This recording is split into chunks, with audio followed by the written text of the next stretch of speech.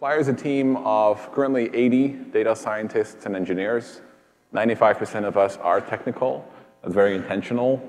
When we work with airlines, we go in as engineers and data scientists. We have no sales staff. We have offices in San Francisco, Poland, and the Middle East. We're backed by some major venture capitalists like Peter Thiel and some strategics like JetBlue. And we work with airlines to deploy our continuous dynamic pricing solutions in production, several in the US, Europe, Southeast Asia, and the Middle East. All right, so what are our core capabilities as FLYR? What is it we do? It kind of boils down to 4 core focuses. First, we go to the airline and we identify all the different data sources that they have under their control, the systems where they're kept in, the owners of that data, and we integrate it into one standardized data warehouse in a standardized data format. Second, we take all this data and we do 4 types of machine learning. First, we forecast demand. Second, elasticity or willingness to pay. Third, inventory levels or cancellations, changes, and no-shows. And fourth, product relevancy. What are the ancillary products or other products that are most relevant for a given shopping request? And then fourth, we provide backwards compatibility of our systems into the airline's PSS and distribution channels. So continuous dynamic pricing at FLYR. At its core, to us, continuous dynamic pricing means answering a shopping request with a most relevant offer and price in real time. Essentially, it boils down to 5 parts. First, availability to us is binary. Either you're selling or you're not selling. And if you're selling, there is a price at which you are willing to sell. Second, the pricing is computed in real time at the time of the shopping request.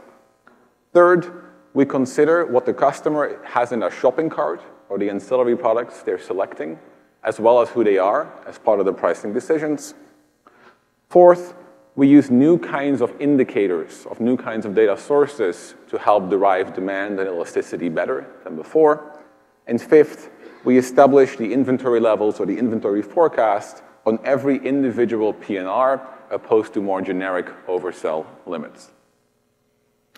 Let's talk a little bit more about the forecasts. The 3 core forecasts that are driving our pricing decisions are demand, elasticity, and inventory levels. Demand, we forecast in the form of shopping arrival rate.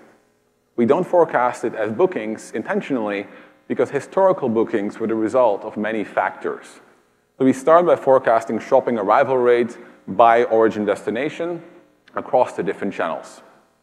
Second, we forecast elasticity, and the way you can think of elasticity is it is a conversion rate against a shopper at various price points over time to departure.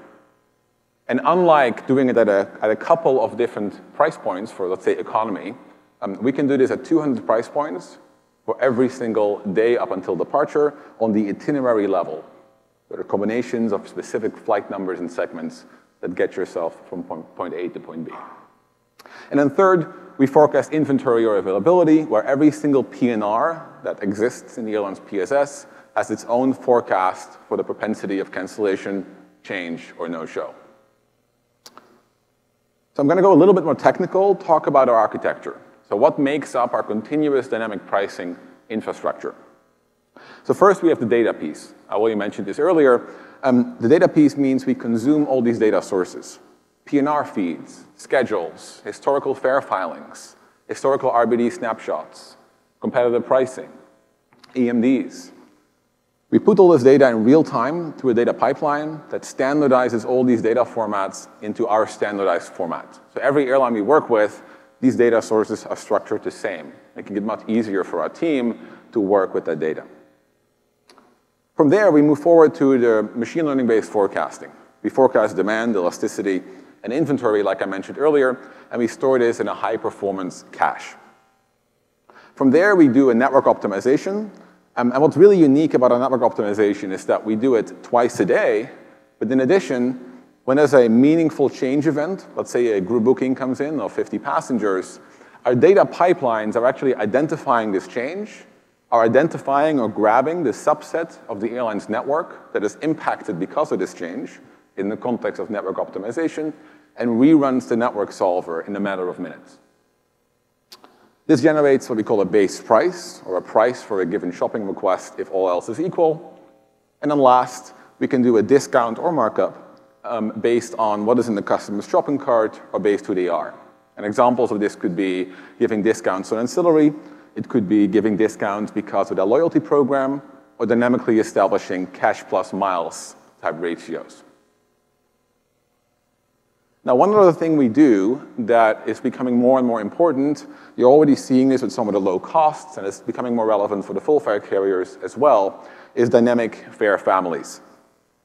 So when we build up our data infrastructure for the airline, we essentially create a SKU or a product for every product the airline could potentially sell on its own. So while today, the airline works mostly in the form of fare families, we have the ability to essentially assemble that fare family or a fare family based on the individual underlying components in real time. And because we're forecasting very flexibly as well, we can dynamically price this fare family at the same time. This dynamic fare family and dynamic pricing is then pushed into the PSS, or the commerce platform, of the airline during the shopping flow, both on direct channels as well as on indirect channels. But the last thing I want to talk about is distribution. So our pricing engine generates a final price in real time, right? The shopping request goes to an answered price or a price answer.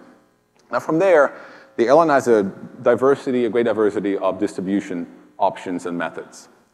I'll talk about ATPCO a little bit more, because we can distribute this price into ATPCO, we can distribute it through NDC, or we can return more traditional RBD availability levels in real time.